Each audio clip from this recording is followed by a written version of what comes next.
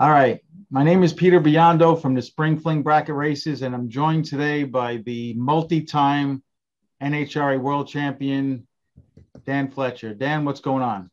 What's up, Pedro? How are you? Doing well, buddy. Doing well, getting ready for the events. And you just came off a big foot brake win. Well, you won't call it a big win, but I heard you had numbers that were top bulb like. Pretty good start to the year for you. Yeah, could be worse. It's nice to win something. I don't seem to win as much as I used to anymore. It's gotten a lot harder. We all know that. But no, it's fun. Galat's only 33 miles from the house. Greatest little track in the world. Looking forward to being able to race there more this year and running the Fling there in another few weeks. I won't be making Vegas, but I wasn't invited, so I'm not going. Well, I beg to differ. I heard there's an open spot in the Domino trailer. Well, yeah, that's kind of right outside. I guess I could go, but yeah, I need to, as Brad Plower would say when he left Gainesville, I need to make a good adult decision here. So that's what I'm trying to do.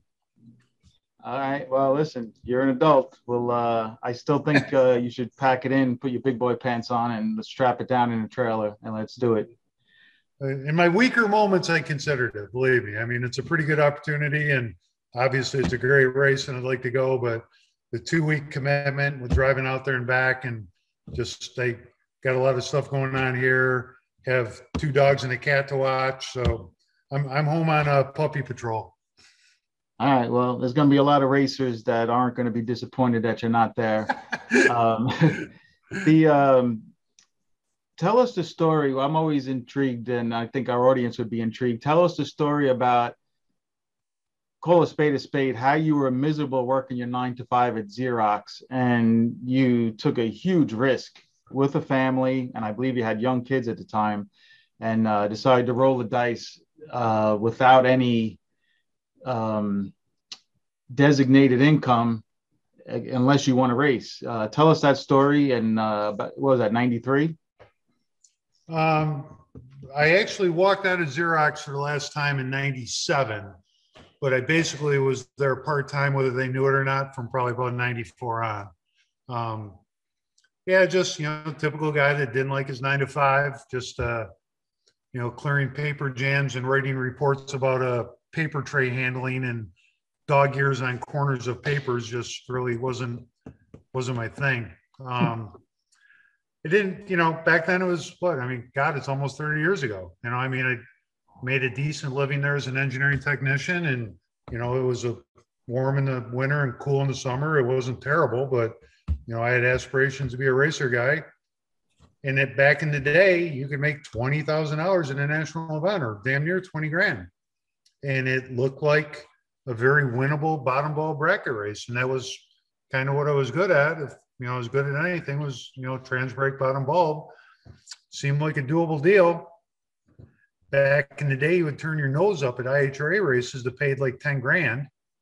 NHRA was the better part of 20, but there was a lot of opportunity. And you could, again, back in the day, you could count on winning class at a couple races, and you could, make the better part of a grand. Tim Warner used to make 1,500 winning class. And class actually meant something back in the day. So I looked at it and laid out a business plan, and it felt like if I went to, 6, 8, 10 of those NHRA races a year, that I got to be able to win 1 or 2. And if I went to, 3 or 4 IHRA races, if I could win one of them, some round money, so a couple class wins, a divisional win, I could put together. My God, if I can't gross 60 grand and not spend that much and be as ahead as I am at Xerox, I just thought it would work. I really did. And I felt like I was killing every day of my life walking into Xerox. You're only going to be alive so long. Like I just saw on the Google Snaps today that everyone's good friend and announcer guy, Bob Unkefer, and he's not doing good. And it doesn't look like he's going to probably make it through. And it's super sad, dude. Tim Warner passed away back in December. You aren't going to be alive forever, so you gotta kind of do what makes you happy. And I'm not saying that working on race cars like I do these days makes you too happy, but it's still better than Xerox, that's for sure. So you had kids at the time.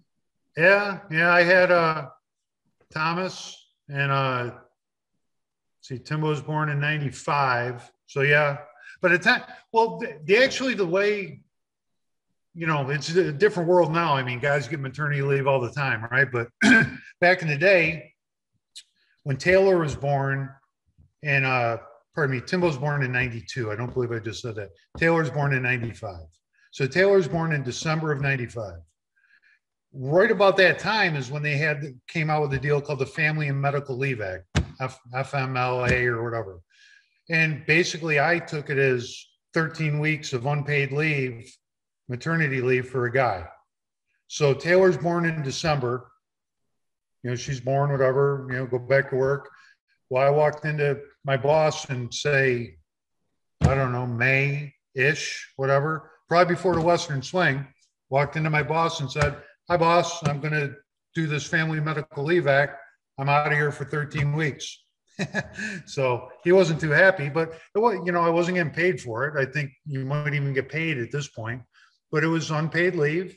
And it was my dry run to go out there and see if I could make this work. We went on the Western Swing. I think we did, as I recall it, but I know that I won Brainerd and I won an IHRA National Event at Scribner.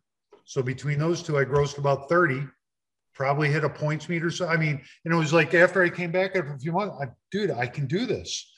This can work, So I went back to work after that point.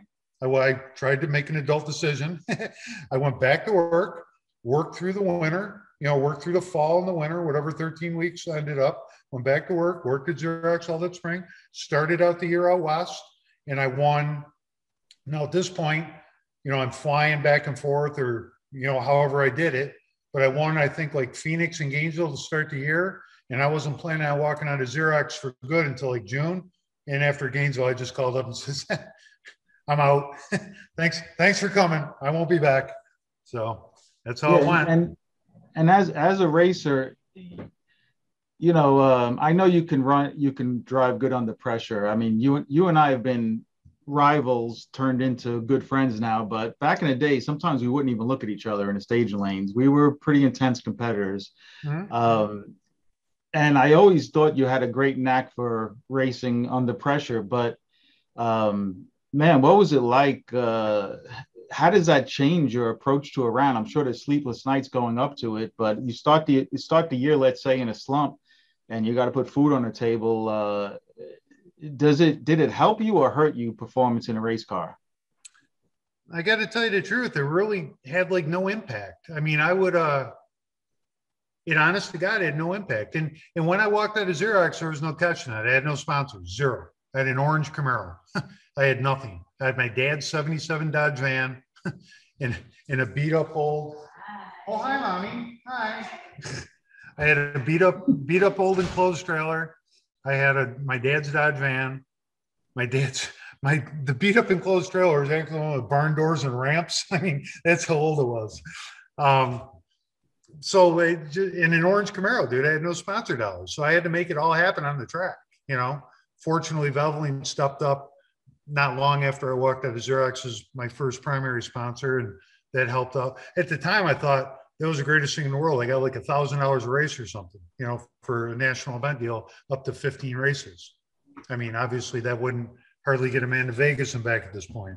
But like Bertozzi, Anthony said, that he, I can't believe you can even stage a car. I mean, you got to win to feed your kids. And about, dude, the minute I would, and I'm not BSing when I say this, when I would start the car, I mean, sure, my nuts were in a vice all week or something. I mean, if I knew I was close to, but at the time you didn't need to make that much. Life was simpler. The mortgage was small, no car payments, I mean, the overhead was down, things didn't cost what they cost now. You didn't have to make that much, but when I fired a car to go in the water, there's nothing else other than what's ahead of me. And it never really affected me. Sure, when I would leave after I lost, and now I'm like, I didn't win, and I don't know how I'm going to pay the rent this month. Yeah, then the drive home was pretty rugged, but I had raced that whole way when I was a kid, when I was 18, 19, 20. I didn't have the money to go do it. I had to win. If I didn't win, I couldn't afford to go do it. It's the way it's always been. So that's not really ever changed. And unfortunately, well, I guess things have changed now. Now, when the win light comes on in the final, it's about just satisfaction that I won. But 15 years ago, it was okay. There's another month's worth of money. That's what the win light in the final meant. But now it's with sponsor dollars. I mean, it's gone inverse. I used to have no sponsors and have to win a bunch. And now it's, I'm blessed to have MicroStrategies and ATI and VP and Denzo and Mickey Thompson. If I didn't have them, I couldn't do it now, because you can't win enough. And I can't win physically enough races, and you can't make enough money. So if it wasn't for sponsors, forget it. So there's my deal. Yeah, and I've watched it play out over the decades. So now I'm 51 years old. You're a few years older. What are you, 56, 5? Yeah, I like your thinking. You're close. Okay, I'm close. Mid 50s. Yeah. I mean, so I can't help but ask, because this is starting to, I've never thought like this before, but now I get to a race, you see a lot of young guys. I used to hear my father talking about this and think he was crazy, but you start to wonder when you're not going to be able to compete at the level that you and I hold ourselves to a high standard. I mean, you see people in all kinds of sports. You see Tom Brady, who's coming back at it again.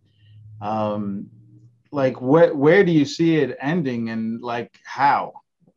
Yeah. Well, let's face it. Careers never really end well, right? I mean, you generally, you got to hit a Rusty Wallace wall, right, where you're incompetent before you finally recognize it's time to hang it up. I'd like to think I'm going to be smart enough to realize, or be a realist enough to realize, I think that I'm still very, very good at what I do, but I will say that I make some mistakes that I don't think I should make, that I might not have made before. My friend, again, Tim Warner, used to say that as you get older, it's harder to concentrate. You're up there staging, and not that your mind wanders per se, but you're noticing that golf cart on the return road that's driving by. You've got to have a level of focus where you aren't seeing any of that. And I don't want to be that guy, with a friggin' little peephole, in my shield or something. Who was the guy from back in the day, Rard and Bob, with the paper towel tube? Your dad used, your father's telling that story. Yeah. I don't want to think that my focus is so bad that I need that kind of crutch, But yeah, if I start seeing you with a toilet paper hole, paper towel hole, I'm gonna flag you down and say I think it might be time to hang it up, Dan. I think you're right. There's a lot of young kids out there, a lot of talented young guys. It's hard for me to believe.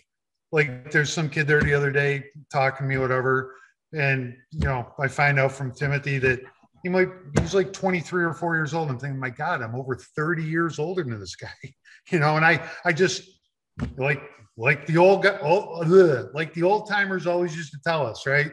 You still think that you're 20, but then your back and your legs tell you aren't. But when you're out there racing, you still think that you're just as young as them. But when I went to a bracket race with the guys at Pittsburgh a couple of years ago, the one guy said, "Oh, you brought Pops with you."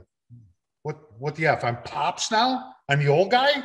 Yeah, that's what happens. I'm the old guy now. And I'm not really down with that, but that's just the way it is, right? Yeah, it happens fast, and I agree with you 100%. You tell yourself one thing, but your body tells yourself another. Yeah.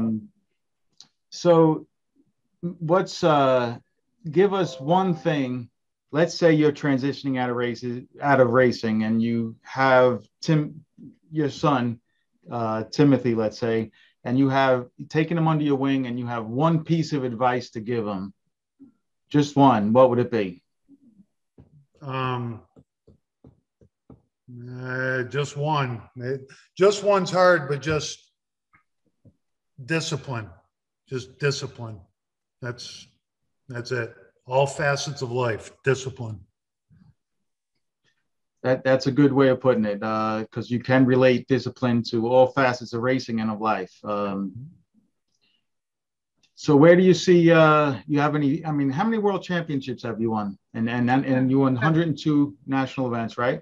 Yeah, I've 105, tied Manzo last year at Charlotte. That's, by the way, that's a huge deal right there. Yeah, 105 NHRA national events. But yeah, go ahead. well, yeah.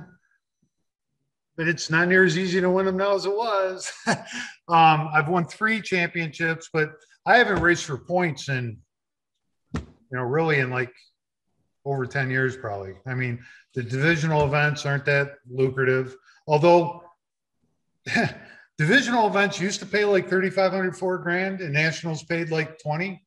And now divisional events still pay like 3,500 to 4 grand, and the national event's like 9. So divisional event is really a lot more appealing than it used to be, right? So I might have to start going to a few more of those, especially I'm only a half hour from Galat. I'm only 2 hours from Rockingham, 2 hours from VMP. I can probably hit a few more where it might make sense. It didn't used to make sense to go spend the same amount of money, the same assets, same. That's one problem is Brecker is, yes, I want to go out this weekend, but I made 20 runs on my equipment. Like Stennett would say, to double honor, you got to hate your equipment, right? I made 20 runs. Kyle's dad used to budget, right? Exactly how many dollars per run it would be. And it used to be like $20 a run. I can't imagine what it is now. I lost money. I won. I lost. Well, and for the audience that doesn't know Dan as well as I do, Dan's he's very articulate. He's very, he looks at all of the angles when he makes a decision on what to race, what class to race, what combination to build. With all of that said, he chooses a 4,000-pound station wagon to run into the spring flings, which I still shake my head, and I have shaken my head for a while about it until I raced with you down in Montgomery at Brits Race, and I saw how that thing printed tickets. But it's pretty ironic that you have a dragster, you have a lot of good cars, and you pick a 4,000-pound station wagon. Can you tell us why? It's a super fun car to drive. I mean, really fun. It's got personality, right? I mean, I think wagons are cool. I like wagons. And it's an easy car to drive. It's just a super easy car to drive. And I'm not like bragging or anything, but I'll put that car up against anyone's car, dude. I mean, it really runs good. And it stops like a son of a bitch. I mean, I know where my spot is, and it's just a really good car, and it's super fun. And unlike a dragster, that's just a giant pain in the butt to load and unload. And if it's raining, you get caught in the rain. The trailer's have you jack them out in the air, get the nose off of it. Just the wagon. It's very comfortable. And if it was comfortable and not good, that would be one thing. But it's pretty good. I mean, I know that everyone probably chuckles. They all got real race cars that are $80,000 cars, and I got this old street car, but I'm not afraid to go try with it, No, I think it's great. Dan Fletcher, gas or alcohol? I'm different than a lot, right? I'm gas. My kids always wanted alcohol, and I'm just not down with the whole alcohol deal and the problem stuff that comes with it. And I think a good gas setup is, I might move just a little where alcohol's maybe not gonna, I guess. But again, like Pete Dagnall is a super great racer, hard worker, pretty smart, works hard on his stuff to make it better. And he runs on alcohol, and he's been with us with the Nova and the wagon. And, I think he'd tell you that it's, pretty damn good. So I'm a gas guy. I don't have, when you bring 2 cars and you go for these long races, I don't have enough room for that much alcohol.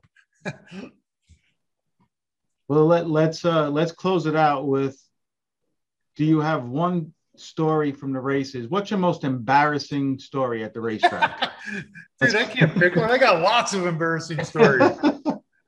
Okay, you could pick where, I fell off the top of my motorhome, where I ran my scooter into a fence, where I ran my scooter into the guardrail at the end of the track, where there's a million, but probably one of my most embarrassing on-track races is I'm at Gainesville, and I'm running Bo Kinney, who is Cambria's friend that I sold one of my old race cars to. So just that's kind of funny, right? Poor Paul Cambria, an attorney, got some money, whatever, good guy, wanted to get into racing. I sold him my LT1 Firebird. Well, that I've probably cost that guy $5 million with all the race. He's got 2 Copos and just all, I mean, the amount of money that, when then he drug his buddy Bo Kenny into it, and he had all kinds. So I'm running Bo Kenny. Bo was a great guy, probably not the best racer in the world. And he was having problems with his GT car at Gainesville and someone to transmission or whatever. I got to, I think it was probably the 1,000 foot. I can't believe I'd do it earlier than that. But I got to the 1,000 foot and he's like, 18 bus lengths behind me. He had a problem with the transmission again. And I threw the freaking car in neutral. Like I would in a time run where I'm shutting it off at 1,000. And here he comes. And I'm in neutral. And I can't, I had to have almost thrown in neutral at the 8th mile. I mean, but the bottom line is I watched him drive by me first round at Gainesville, and I lived at home in New York, right? So you're 20 hours from home, and I watched him drive by me and turn a wind light on, and then be broke and not be able to go up for the next round because I threw the friggin' car in neutral. Just complete brain cramp. Yeah. That might be one of my most embarrassing on-track efforts. What's crazy about that story is not only do I remember it, but I'm pretty sure I was happy that it happened because I had a buy run next round. I'm pretty sure if we look into the archives, I ran Bo Kenny that next round. I don't recall that, but that would make it just all the gooder. Sure. Well, Dan, we appreciate you coming on. Wish you the best of luck in 2022.